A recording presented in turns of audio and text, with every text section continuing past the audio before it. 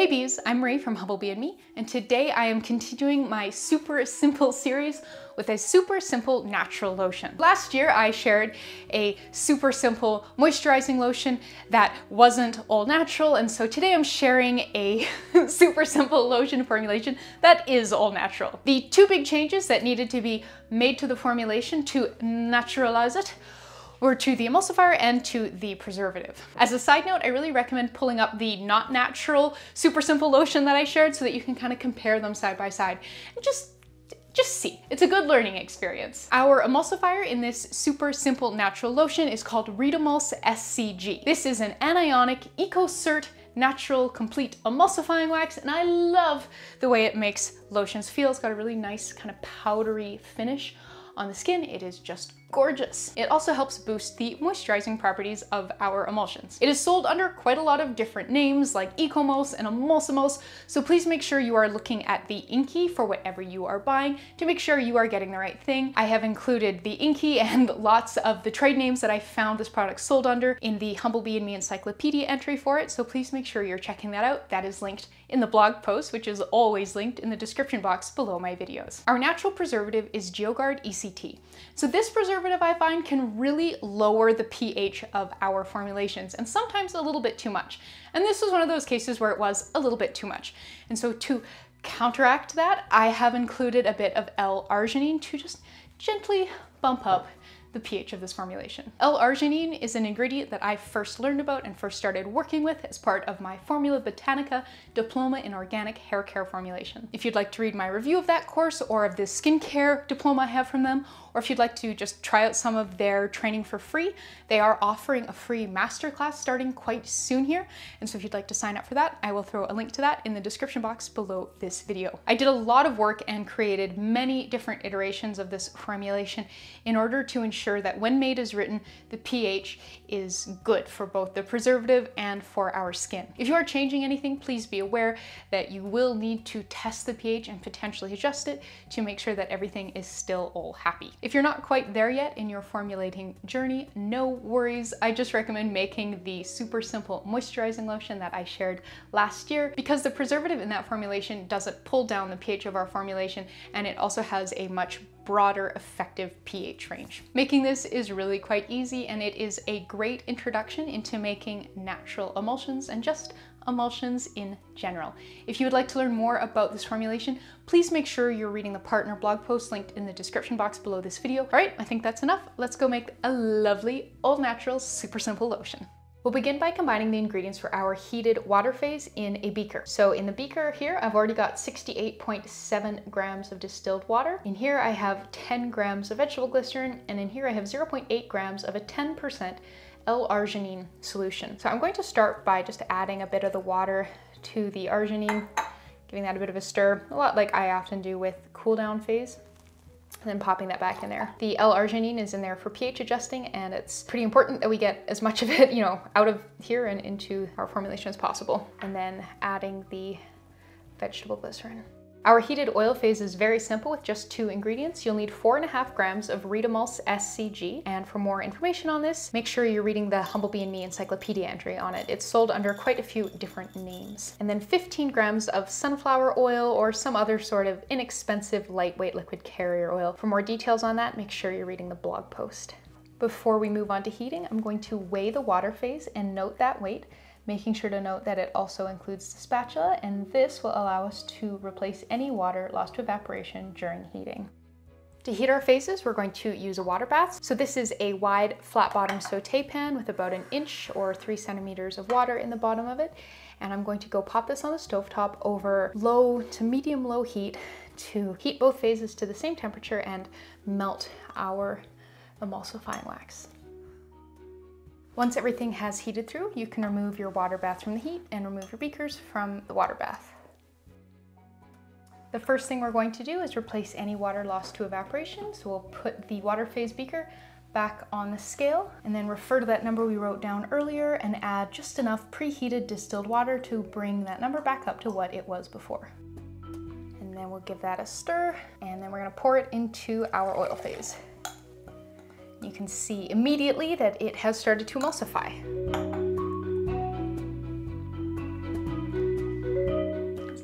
all lovely and milky, and that is a very good sign. So up next, we are going to give this a nice blending with an immersion blender. So you do want to make sure you are using an immersion blender and not something that's going to whisk a bunch of air into this. So nothing that's like a beater attachment or a whisk attachment. But we'll begin by popping the blender in the beaker, and you'll want to do a few quick bursts. And then you can work your way up to a full blend. If you just kind of go in full bore, you tend to spray really liquid lotion everywhere.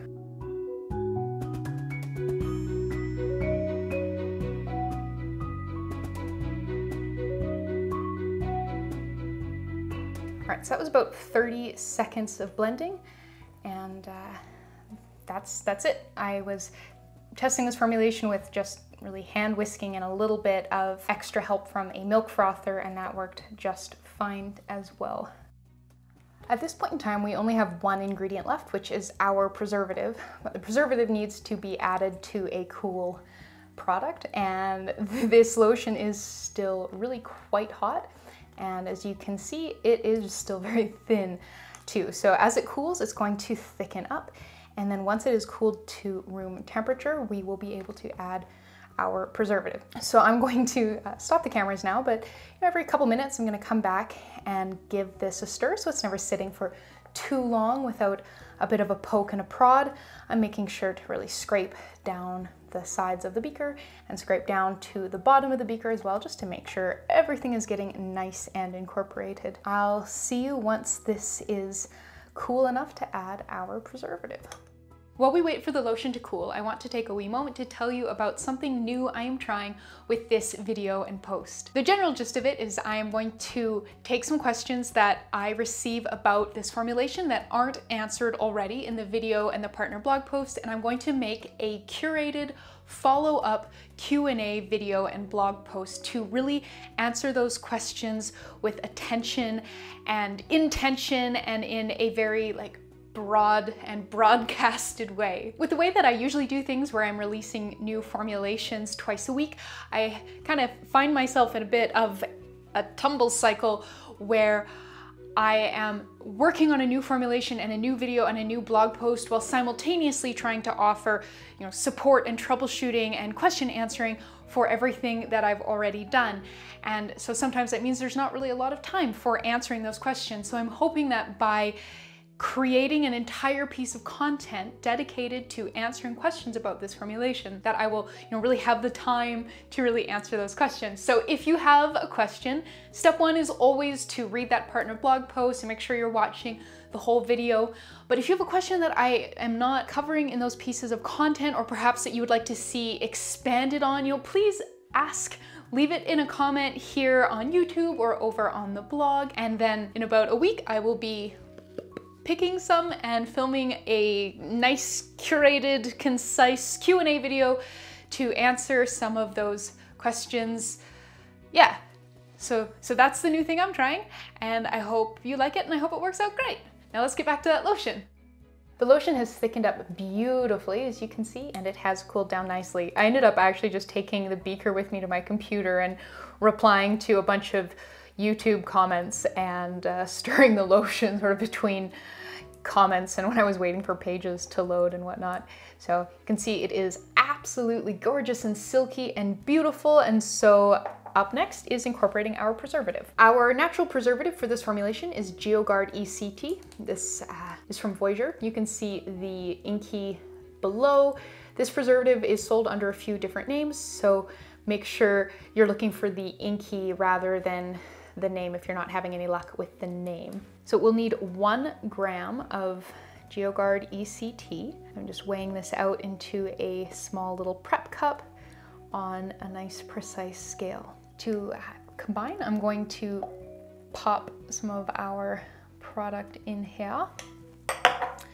Gonna give that a whisk, and then we're transferring this back into the parent batch and then stirring to combine. You can also just weigh the preservative right into the beaker if you have a scale that can tolerate, that is precise enough to weigh out 1 precise gram, but won't kind of overload if you have your entire batch on there. And then give that a good stir to make sure everything is blended thoroughly.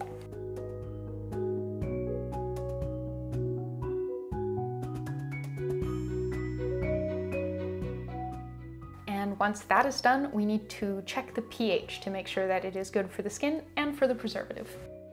Our first step is making a 10% dilution of the lotion.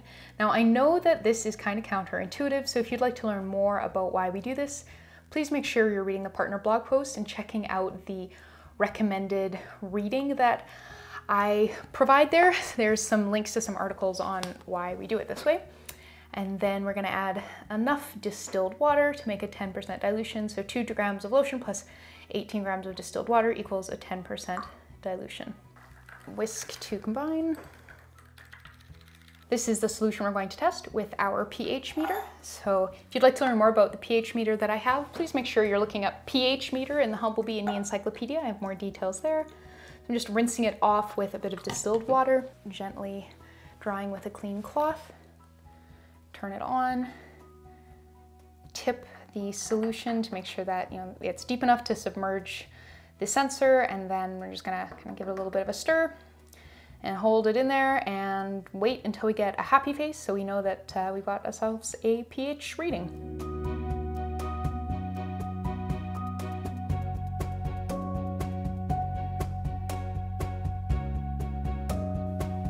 .49. That's great. Now that we know our pH is all good and happy, all that's left to do is packaging this up and we're all done. For a formulation like this, where the lotion is fairly thin, it's still rather fluid, we have quite a few different packaging options. So you can choose some sort of a soft squeeze tube. So these ones open up like that, and then you can pour the lotion through the nice opening there. This one is from Humblebee and was a gift. This particular soft squeeze tube has a smaller opening, so depending on the viscosity of the product you want to put in there, you might need to use a syringe or a funnel or like a piping bag to fill these. This was also a gift from Humblebee. This product is thin enough to work in a pump top bottle. This is one I purchased from Voyager, and this one is a gift from Humblebee, so these will both work well. And you can also use a bottle that has like a dispensing cap. So these ones are disc top type ones that kind of flip up, and then this one is a turret cap. But for a formulation of sort of this viscosity, I recommend choosing a bottle that you can squeeze, like these ones, rather than something like this, which is brittle. It just gets difficult to kind of propel the product out of a bottle that you can't squeeze with this viscosity. This type of bottle would be good for something that was quite a lot more fluid. These were both purchased from Voyager, and this was a gift from Humblebee. So I think I'm going to use this little green 100 ml pump top bottle. With these ones, you do need to pop the pump before you fill it, because you have to be able to hold this stem sturdy, and if it's already in the bottle, you can't do that. So this product is still pretty fluid, so I'm not going to bother with a funnel, but kind of depending on how steady your hand is and how confident you are in your pouring and how wide the opening of your bottle is, you may want to employ a funnel of some kind to make sure things go where they're supposed to go.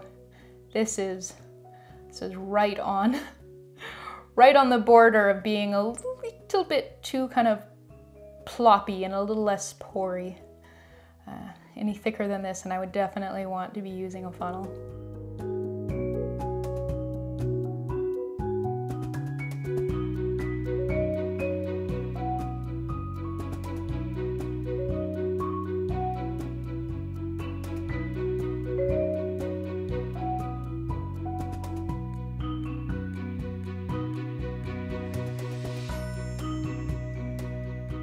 Can grab a bit of the leftovers from the spatula for an application demo.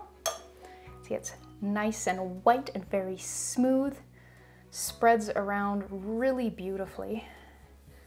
Not really noticing any soaping there, and it's nice and lightweight with a ever so slight almondy smell from the preservative. And there we go. We just made a super simple all-natural lotion. Thank you so much for watching. Please subscribe, and please remember to read the full partner blog post linked in the description box below this video. If you have any questions that aren't answered in this video or in the blog post, leave them in the comments below and I will be creating a follow-up Q&A video about this formulation where I'll be answering some of the questions that I get about it, and that'll be coming out in a week or two, so stay tuned for that. And of course, don't forget about that free formulation masterclass offered by Formula Botanica. The sign up for that is linked in the description box below this video as well. But yeah, thank you very much for watching, and I'll see you next time.